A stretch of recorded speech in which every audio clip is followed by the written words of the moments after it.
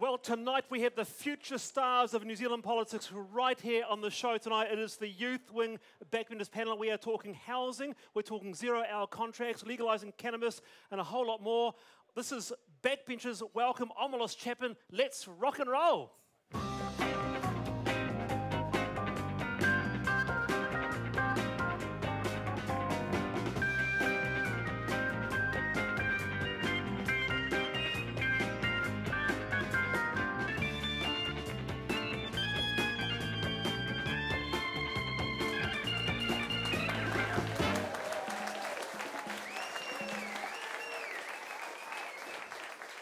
Tanakwe, won't you look at this? What a packed show. This is like an election year. Big round of applause to yourselves. Fantastic. Good to have you here. Good to have you here tonight. And what a show. As I said before, the future stars are on the backbenchers pie. So let's get straight into it. Let's start with the Young Nats Vice President, Shaun Wallis. G'day, Wallace. How's it going? Good. Good to have you here, mate. Good to be here. How are you tonight? What's that? How are you? Good. How are you? Nice jacket. Right. Bloody nice jacket. Thank you very much. Thank you very much. Noticing the fashion already. That's the Young Nats there. All right, quick 3 questions. Are you ready? Yeah, go. All right, here we go. If you could cryogenically freeze one politician because they're that good, who would it be? Winston, because he probably needs it soon. All right. Okay.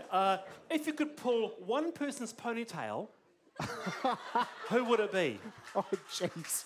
Who knows? One person. Probably my girlfriend to wind her up. All right, okay. And why should young people out there join the Young Nats? Look, we're a party that believes in less government and more freedom, and if you want to be part of an organisation that's got over 5,000 members and supporters, join us. Well, okay, very good. Welcome to the show, Shaun Wallace. And will you please welcome the Young Labour President, Katie Wilson. Kia ora. Kia ora, how are you? Good, thanks. How are you? Very good. Or ni hao. Yeah.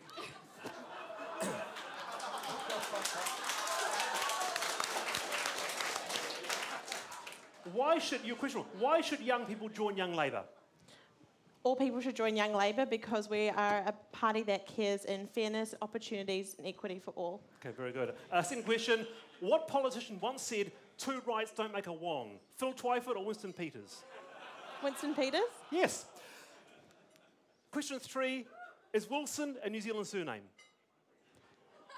Yes. All right, very good. Welcome to the show, Katie Wilson. Very good, Labour. And will you please welcome Young ACT representative Kimberly Lawrence. Kimberly, welcome to the show, Kimberly. How are you? I am fantastic. All right, you go past a homeless person, would you give them $2 or give them a pamphlet outlining ACT's compassionate nation policy? I feel like you've asked a similar question on Yeah, this I show have. before. I'm going to echo the same answer. I'd give him $2. I'd probably give him 10. Oh, okay, very good. Okay. And second question, why should young people out there join Young ACT? We just believe in getting the government out of your life and letting you live it the way you want to. And finally, you're at a party and someone is quietly smoking pee in the corner.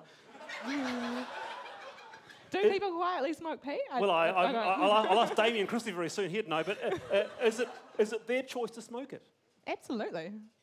All right, very good. Welcome to the show. And will you please welcome the Young Greens Co-Convenor, Anna Martin. Hello, Anna. Hey. Very good. Okay, your questions. Should the Greens move more to the right or more to the left? I think that they're going in a perfectly fine direction that they are at the moment. So Okay. They're doing good. All right, okay. And if you could cryogenically freeze one politician and bring them back, who would it be? Kate Shepherd. Oh, okay, very good. Very I don't think any current MP deserves to be frozen, so definitely we'll bring back Kate Shepherd. She truly represents us. Totally. And why should young people join the Young Greens? Because we are a young progressive party and we are the only party that's dealing with the real issues such as climate change and inequality, which are going to be affecting future generations. Good to have you on the show, Anna. And last but not least, will you please big welcome to the New Zealand First Youth Representative, Amy Uluave. Amy. How are you? I'm good. Very nice good. to be here. Bringing some style to the backbenchers with a fascinator. I love it. Bringing a little of Rotorua to Wellington. Ah, yes, fantastic. All right, question number 1. Are there plans to cryogenically freeze Winston Peters? Pardon? Are there plans to cryogenically freeze Winston Peters? No, Winston Peters is the best leader in the House right now. All right. Is he already cryogenically frozen?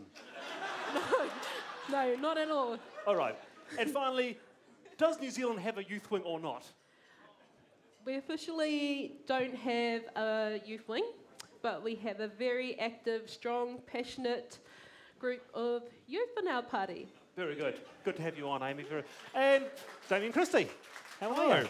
I'm going to ignore that slur. You know, it's ironic, that slur about the pea smoking before, because you went out and did your word on the street today.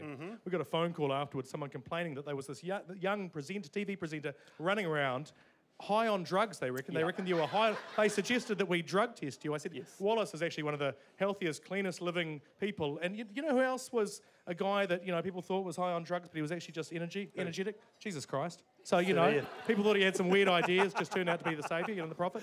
So anyway, with that, there were some really good feel-good moments this week. We often like to take the piss, but this week there were some really sweet moments in the news. So let's look at some of those.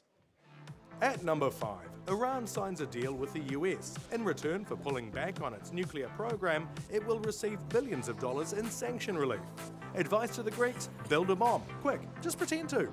At number 4, this little boy doing his homework by the light of a McDonald's restaurant captured the world's hearts and raised his family a ton of money.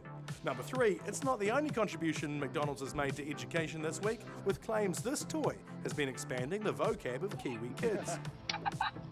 At number 2, indie muso darling Ryan Adams arrived in Auckland. And forget visiting Starship, this guy went and helped a damn stray cat, causing a storm on Twitter and launching the hashtag #CemeteryCat. What a guy.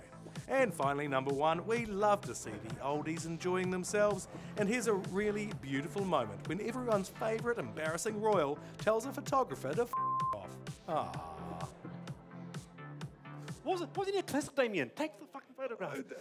Yeah, we bleeped that for a reason, Wallace, the first time round. Oh. Yeah, that's right. Whoops.